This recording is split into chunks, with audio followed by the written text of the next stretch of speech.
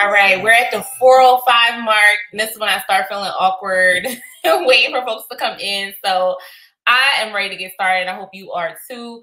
For folks that don't know, my name is Stephanie, and I am the founder of the BeReelBlack Cinema Club. We were founded back in 2017 with the interest in just exposing folks to independent Black film. I'm not someone that knew really anything about it until I just went to BAM on a random.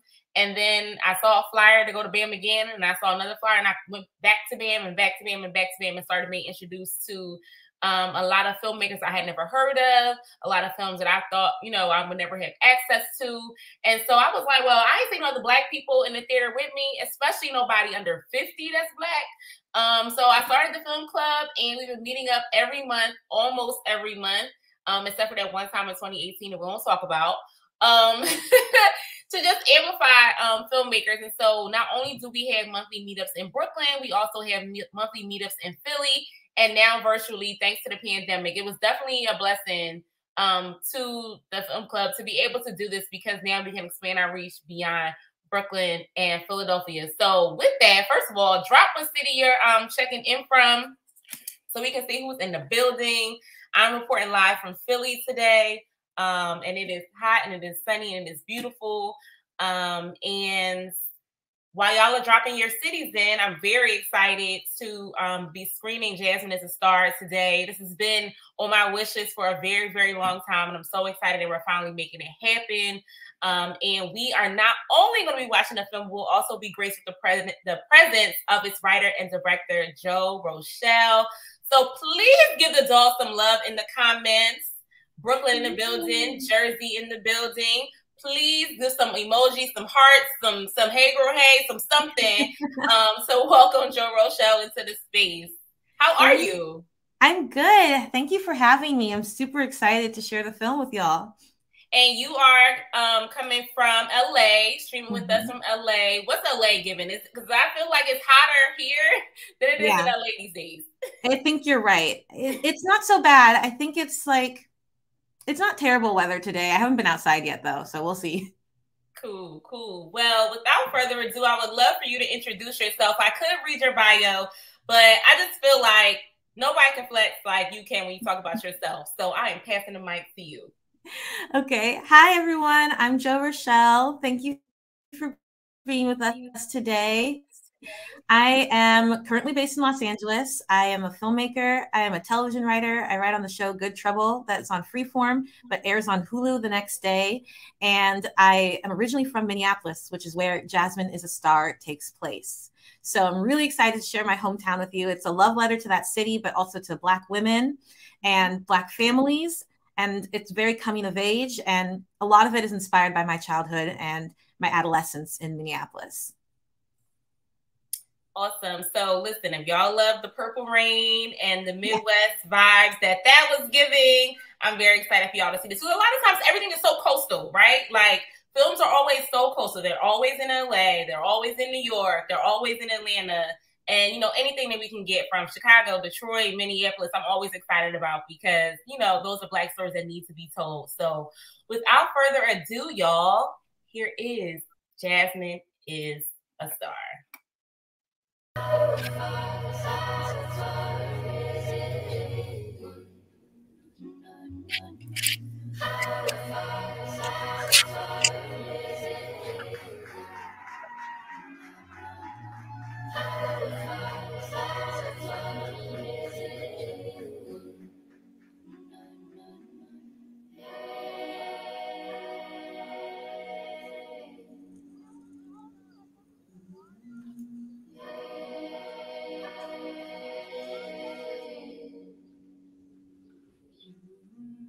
Ten, 9, 8, 7, 6, 5, 4, 3, 2, 1.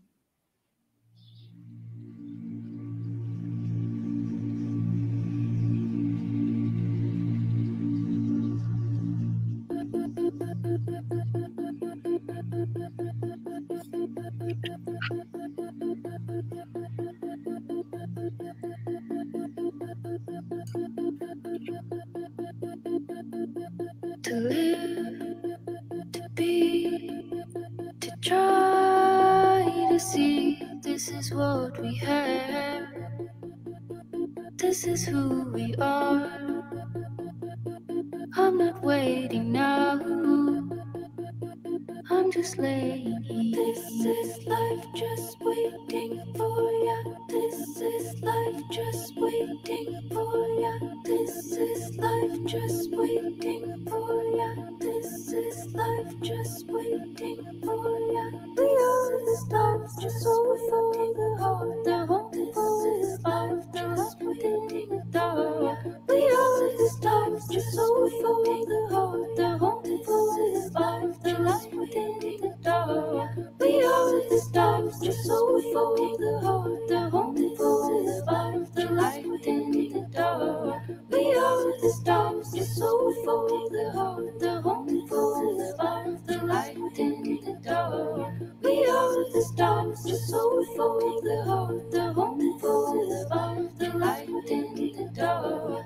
We are the stars just so for the heart. The home is life just waiting the door. To live, to be, to try to see. This is what we have. This is who we are. I'm not waiting now. I'm just laying here. This is life just waiting for ya. This is life just waiting for ya. This is life just waiting for ya. This is life just waiting for ya. We are the stars just waiting for the heart. This is life just waiting for ya.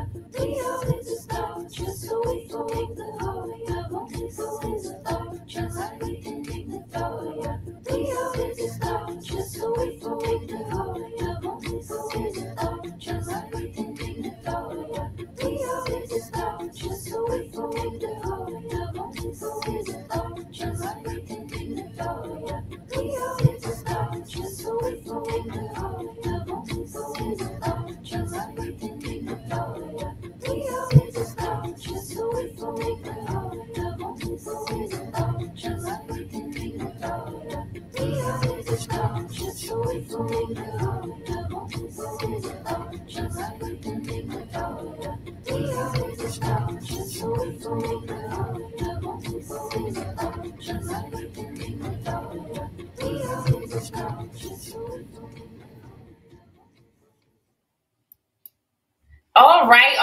All right, y'all. Again, I'm back. I want to hear some shout outs. I want to hear see, it's a Sunday, y'all. I want to see some stars. I want to see some hearts. I want to see all that for Jasmine is a Star. That was everything. I don't know about y'all, but I thought it was everything. So I am super excited to stand to your face now. Because Jasmine is a Star came across my desk, as I like to say, via Black Star last year. Mm-hmm. So this has been literally almost a year that I've been looking forward to talking to you about the film. So let's get started. But before then, I just want to say, if anybody that has any questions, feel free to drop down in the comment section, and I will definitely make sure to ask your question. So first off, tell me about your Minneapolis. Yeah. So my Minneapolis was growing up with immigrant parents. Both of my parents are from Jamaica, actually. So they went to the coldest place they could find in America. And they said, you know what? We're going to the Midwest. We're going to Minnesota, where it snows and it's negative 40 degrees in the winter. So it was pretty interesting growing up, you know, the daughter of immigrants, but also an American. So my Minneapolis is basically enjoying the great culture and theater that they have. They have so many good actors live in Minnesota, and people don't know that. And I love the school that I went to, and that's actually the school that's in the film. Oh, wow, okay. The house that's Jasmine's house is my best friend's house in Minnesota. So I just reached out to my community. I was living in Joshua Tree at the time in California, and I reached out to my Minnesota family to be able to find the locations for our film. And why was it so important important to shoot the film in Minnesota? Because it could have been, you know, a girl in LA or a girl. Well, I don't know about a girl in Joshua Tree, but but it could have been about a girl in LA or Nevada or wherever on that end of the world. Why did it have to be Minneapolis? I mean, I love Minneapolis, and I think it's super important for filmmakers to tap into their community and their hometown, where they're from. There's just something magical that happens when you reach out to the community that like raised you, you know? They are willing to support you in ways where, you know, there's a lot of people filming stuff in Los Angeles. Not to say that I don't film things here, because I do, but there's something so special about going home to film a project that's dear and near and personal to your heart. And so, like we were sharing when we were kind of talking offline, coming of age stories has been a running theme in our virtual screenings.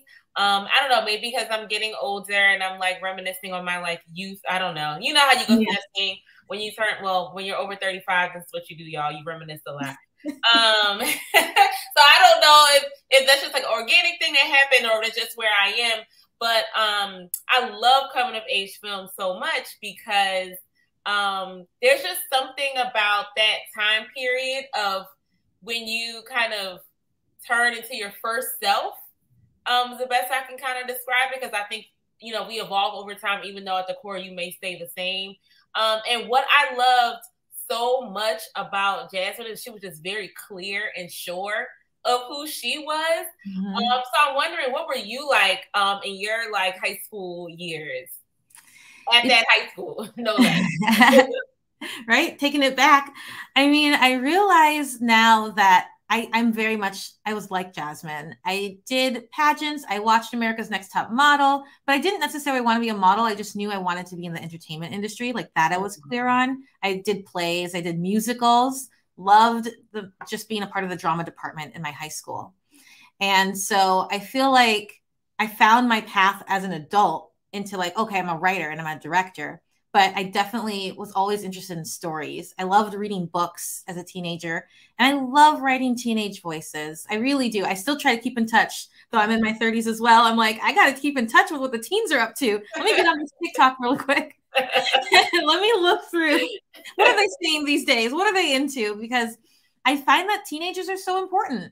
They are so important, and we shouldn't disregard them as a society at all. Like what they feel so passionately about. Some of them are so smart, and some of them can change the world. So I love writing for teenagers. I love that. Because they're also, too, I feel like a lot of people put a lot on to our young people, but don't really, how can I say this? I feel like the film was written like someone that actually loves and listens to young people. So you saying that really made a lot of sense, because I think a lot of films, there is one that is in my head right now. Whatever, it's my platform, I can say it. What was that film with the bones? Eat the Bones? Taylor Russell that recently came out. Anyway, that film, in theory, could have been amazing, but I felt like it was written by an adult that wanted to impose their thoughts on teens and young people. And so your film was just really sweet because it just felt like someone who actually has a level of care and not trying to like preach to young people or give a message to young people, but more so just kind of bring to life their everyday, their feelings, their interests, you know? So I think it just makes the film like really, really special.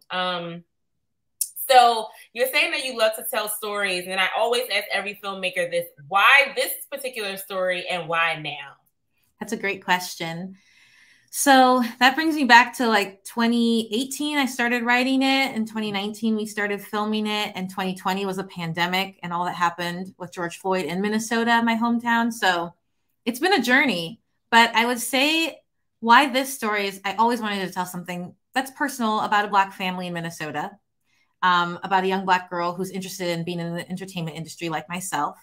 And when I was doing my research, I came across, you know, people with albinism. A young girl named Ayanna Lachey, who plays Jasmine, had a YouTube channel, and she was doing hair tutorials and doing like, she was just so natural with the camera. I was like, oh, I wonder if I could get her or someone like her to play Jasmine, which means the script needs to accurately reflect that. I need to do my research. I need to talk to people in person and sit down with them. I need to do test screenings. I need to talk to people with albinism, but also make sure that I'm also getting the teen voice right. Like there's so many different angles to look at it from. And I'm thankful that she never acted in anything before, but she was like, yes, I would love to. She sent me an audition. Natural. She's so natural. And I was like, girl, you can do this. And so that's how our relationship began, I think in 2019, early 2019. And so, yeah, it's just been a great journey. But that's the why now, is that I think people need the message of like, don't wait for permission, just go for it. Just do something. Because that's what I did with this film. I didn't have a studio behind me, right? It's an independent film, had to crowdfund, but never give up and just go for it like Jasmine does in the movie.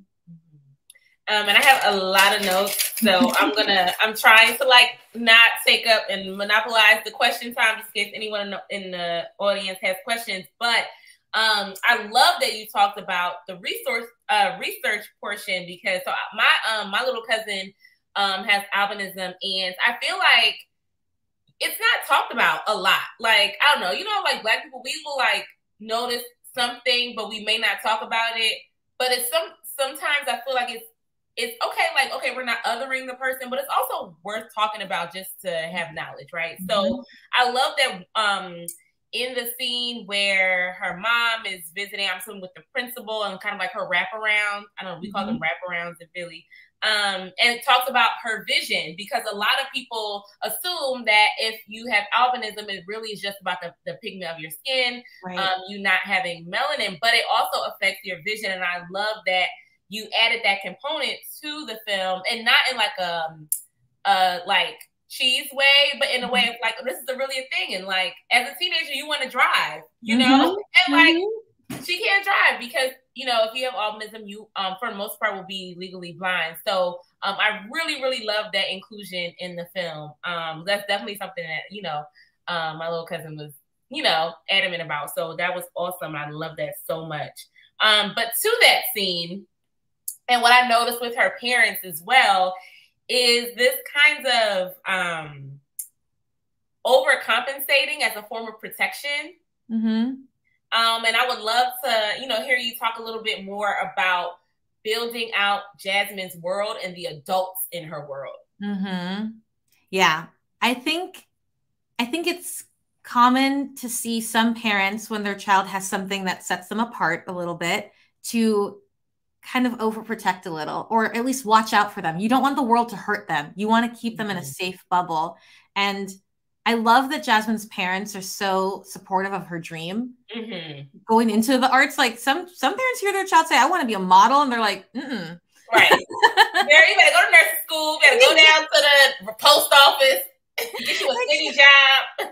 Exactly. So it was important for me to show these two parents who actually do believe she can make it. And they think she could be a supermodel someday. But at the same time, you're 16, you know? So we're going to watch out for you. And maybe crossing the line a little too far at times, and maybe not giving her a chance to speak up for herself.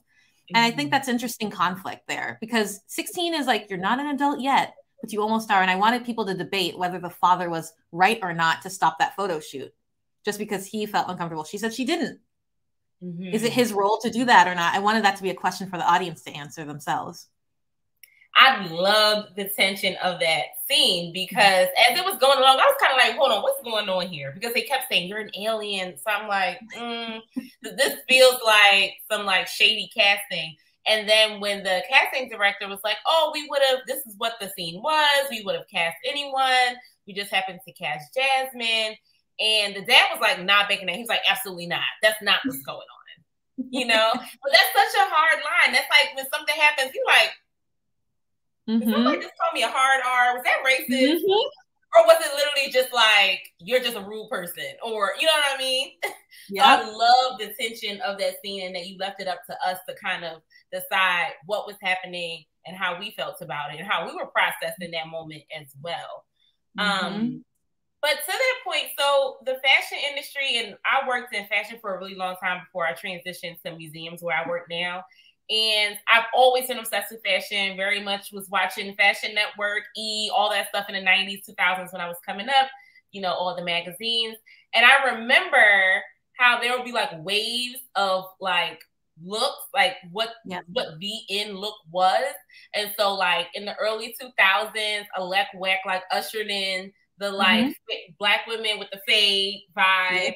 And then there was the Afro Dominican wave that came. And then there was where are we? I mean, right now we're very much heavy in the South Sudanese wave. So like all the big models are South Sudanese. And so it's weird in fashion that someone who can normally be considered other is beautiful in the industry, but then because these things go in waves, it also feels like trendy and like you're easily like disposable, you know, in a way. And so I love that addition of the advice throughout the film, and would love to hear you talk about why you wanted to include that, and specifically a lot of the things that were said that were in the kind of, I guess, YouTube videos that she was in. You know what's funny is those YouTube videos, those podcast voices, that was not originally in the script. So when we were all filming on set, that was not something that anyone knew was going to be a part of the story. It was when I sat down during that long period of time in post-production, because the pandemic had started, George Floyd had been murdered. It was a time to like put the film aside for a second and just be a person. When I came back to it, I had a totally different perspective on it. And I was able to think about like, okay, what would be like a narrative force to drive the film forward, but also to show you how dedicated Jasmine is to this. Like, she's not playing. This is her life. She is so serious about this that she's in an Uber. She's in a Lyft listening to it. You know, she's going to be in her house listening to her mama credit card. Exactly. Exactly. So I think that helped also, like finding the film in the edit and trusting what I got on set, but seeing, can I enhance it even more in post-production? Amazing.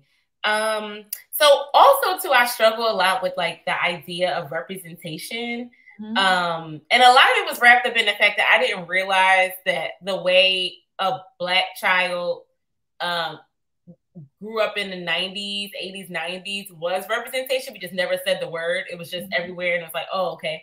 But a lot of representation, I feel like now is so outward facing. Like everyone's like, well, I'm not seeing myself in media, so I don't feel XYZ. Instead of what I think was the good part about being a teenager in the 80s, 90s, early 2000s is we just had community to look at, right? I mean, obviously we had an overabundance at that time of images and TV and media, but we also had community to look at. And so, which a lot of these kids may not have because, you know, people are no longer living in the communities that their third, fourth generations are living in, and people, you know, are all over the world now. And so there's the connection to community isn't the same for a lot of our young people as it was with us. And so I love the inclusion of her just running into this guy, the college student that also had albinism. And so I would love to hear a little bit about that kind of dynamic, because you didn't talk a lot about like, or we didn't see Jasmine like looking at magazines or looking on Instagram too much. But she found that kinship in IRL, you know? Yeah. I love that you talked about a sense of community and running into people. I feel like that happens a lot in life. Even when I lived in New York City, I went to college there. You'd be surprised how many people you'd see down the street. You're like, hey, I haven't seen you in a year. I love those moments in life. And I love that her friend asks her, like, what would you do if you ever met a boy who was like you? Like, would you be into it? Would you not? And she's like, of course, if I met one. But it's so rare. You know, I think 1 in 18,000 people have it. So I love the idea of it being like a happy kind of fate coincidence, just when she needs encouragement the most, because she's in kind of a lower point. She lost the photo shoot. It would be amazing to see someone who looks like her, who could just talk to her IRL and be a connection for her, be a mentor for her, and be a friend to her in that moment. So I also knew that I wanted to have 2 Black people in this movie who had albinism, not just one. So that's kind of how it all came together. And why did you want to have 2 and not just Jasmine? I guess when it comes to the question of representation and knowing that this movie is for everyone and this movie could relate to everyone, like people have been through experiences like this where you've wanted a dream so badly and you wanted to achieve it, but like obstacles came in the way. Like almost every human being has experienced that. But at the same time, I know that people with albinism specifically haven't had a ton of positive representation.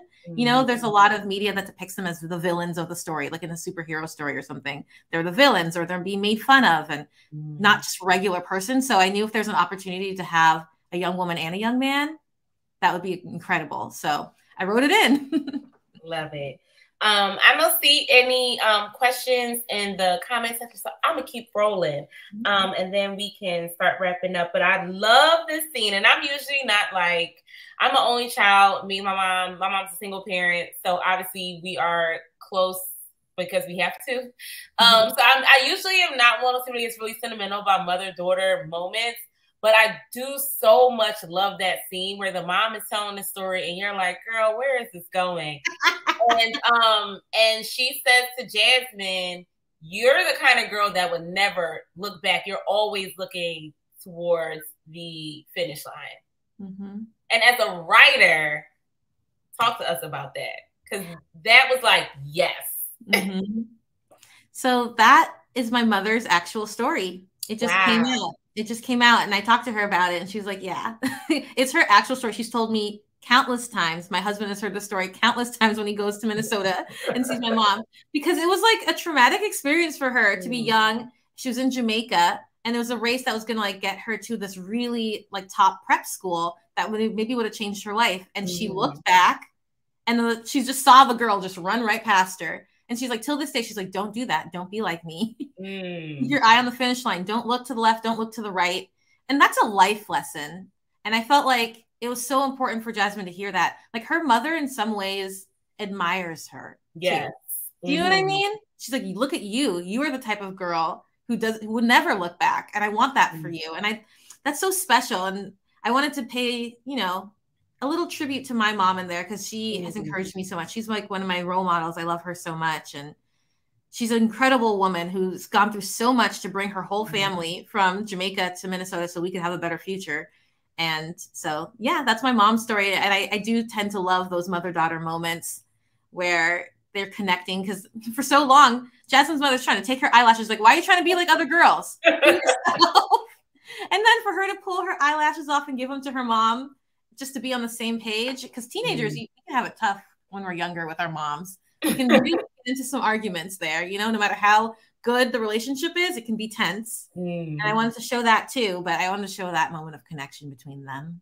And I love it when she passed her the lashes and gets out the car. Her mom's like, love you too. Exactly.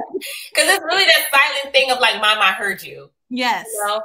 So I love that nugget that's actually your mom's story. Another nugget that I love, and I love little small little details in films that people may not notice. When she looks up and sees Zora Neale, the painting of Zora Neale Hurston, and I just finished her book of essays, You Don't Know Us Negroes.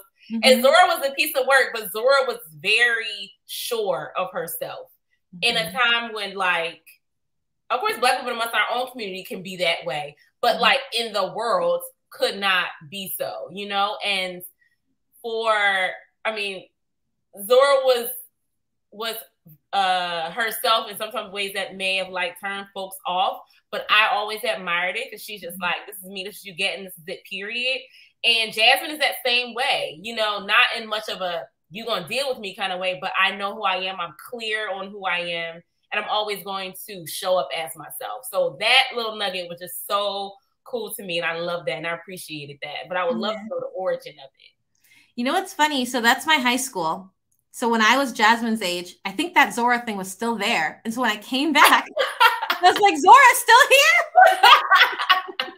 We're using this. So that was in the script. That was like on set. We're going to use this. Jasmine, stop right here. I love it. I mean, I remember seeing that because we had a Zora unit. I mean, I went to a predominantly white school in Minnesota, but I will give them credit for giving us a Zora unit. And we read Their Eyes Were Watching God. We read so many different things, and we watched the movies and we watched adaptations, and we talked about her and her as a filmmaker too in some ways. So I think somehow life came full circle. I was able to be a filmmaker now, standing in front of that same portrait where I was 15 years old, a sophomore, looking at it, and have Jasmine stand there and look in front of it and even kind of find inspiration for a photo shoot out of it. Oh, that is awesome. I love that story.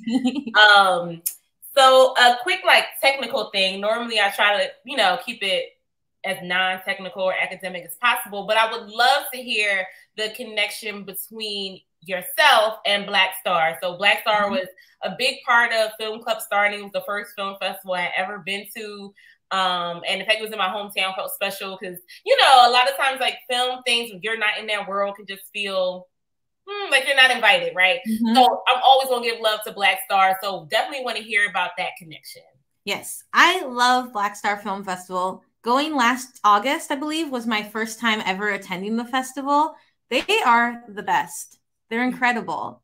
You know, they like really welcome filmmakers. They're incredible. And they had Ayana come too, and we got to do a panel and talk to them. And so, yeah, I just applied regularly to the festival. I had applied, it was my second time applying, my first time getting in. So like the first thing I ever applied with was years ago, I made a short film about a Black mermaid, and it didn't get into Black Star, but it went to other festivals and I had a great festival run and enjoyed it. But I was like, one day I would love to get into Black Star. And then Jasmine got in, and it was just a lovely experience. Like, we had so much fun, and the audience, just to hear the Black audience responding to this project in ways like that are different from other audiences. Like everyone finds something, but there were subtle things. Like when Jasmine walks in to her mom's room because her mom called for her and she says, "What?" And her mom just looks at her. People like really had a response to that. Exactly. Like, you can't do that. Just little things like that was so fun. And just how they laughed so hard when the dad was dancing and they started clapping. They laughed so hard they started clapping in the middle of the movie. I could not have been happier. Another thing, when she was walking in them boots, I put in the comments, strut mamas, because she put the knee boot. She said, "I ain't Mary J. Blige, baby." She really did, though. I love that. And so I guess we can wrap with talking about the final scene. I love the final scene so much. That's why that photo was the graphic for the post about the screenings today. Because first of all, she in them people clothes. That she was like, I ain't gonna get these back. And her shoot looked way better than the shoot that she was on. And it just felt like this moment of Jasmine being like, nothing is going to stop me. And not only is nothing going to stop me, I'm about to like be on next about it as well. And just her confidence throughout the film was just everything to me, because for teenagers now, and I used to formerly work with young people up until last year, it's tough. Like the things they're grappling with are not, I'm not going to say worse, but it's just different than what we had, you know? And so to walk around this world as confident as she is just so sweet to see, you know? And she has every reason to like, be like, F this. Like her crush is hugging on some other girl. Her parents is on her nerves. Her homegirl on her nerves. You know, she's not meeting other people like her. You know, there's so many things that she could just be so within herself, right? But that scene was just beautiful. And I know I said no technical questions, but just want to hear about the setup of that scene, how you all came to that scene. And she was just eating them angles up. I know. I mean, all credit goes to Ayanna Lachey for the angles, because I don't think you can direct that for someone who can't just, you can't bring that out of somebody. They have to just have that within them. She knows her angles because she really is a model in real life. So yes, that scene is so special to me. I knew that I wanted the movie to end on a triumphant note, but not because other people gave her the triumph. It's got to come from within. And like, yeah, she stole their leggings. She stole it. She just kept it. She was not returning it. And I love that you said that the photo shoot looks better than what they had in mind, with the little purple wig and the, you know, she had something background. I was like, this is whack.